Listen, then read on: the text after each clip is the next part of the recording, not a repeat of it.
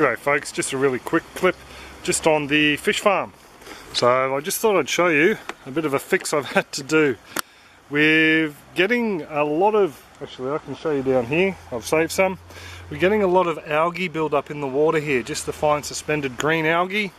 And I have a feeling it's because of these blue drums here. They're letting a lot of light through. So what I've gone and done is a bit of a quick fix. I've just wrapped it in the same insulation plastic as the tanks are wrapped in. Mainly because I don't want to start spraying paints around the fish. I don't want any drift to, you know, land in the tank. I got a primer that I was told works really well with this stuff. Don't want to go sanding it back and applying paint normally. Same thing, the dust will go into the tank. So it's just one of those things I stuffed up at the start on the build. I should have paid a lot more attention to the amount of light getting through both the IBCs and these drums. But you know, you live and you learn. So definitely once all the fish are out of here, these drums and the IBCs will be painted up. The drums will be painted, the IBCs might be clad yet, we'll just wait and see. So I'll just give you a look at what I'm talking about with the sump tank over the back there. So there's the silver radial flow, the biofilter. It needs to be covered as well, as does the sump. I'll just show you why. As you can see, we've got a 90% shade cloth there, so it's cutting out a lot of the light, but some still coming over the other side. See through the side here, a lot of light still making it through. So yeah, what's happening is the sunlight's getting through, and even though it's not in the fish tanks, it's allowing the algae to photosynthesize in the water in here, and yeah, basically muck up the whole system.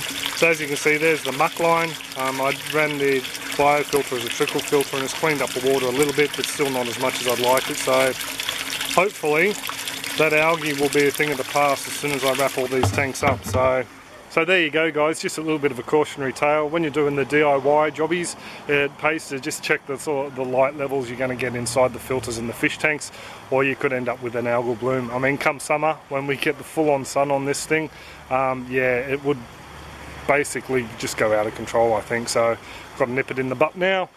Still looking, I might add some other filtration on in the future, whether it be a living grow bed, turn it into an aquaponics system, or whether it's just going to be some sort of a fine mesh filter. We'll just wait and see. See what happens just by blocking out the sun to begin with. So there you go. Also too, Stephen asked about having a look at the fish in here. So they're actually intended for the aquaponics setup that's behind the system there. So I'll give you a bit of a look at feeding some of the silvers and the jade perch in there as well, just at the end of this. So if you've got any comments, questions or suggestions, pop them in the comments section below and I'll get back to you. Other than that, have a great one and take it easy folks. Cheers!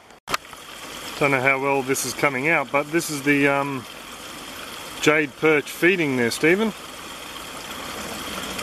So they tend to go for the bits that sink first, and then later they come along and finish off the ones on top.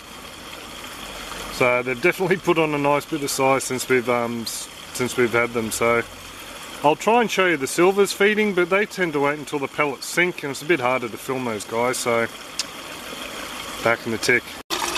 So I've just popped some feed in for the silvers, but as you know mate, they feed down the bottom, so they pretty much will wait for the pellets to hit the base and then they have a go at them. So they probably don't like me zooming around on top, but they're a bit hard to see.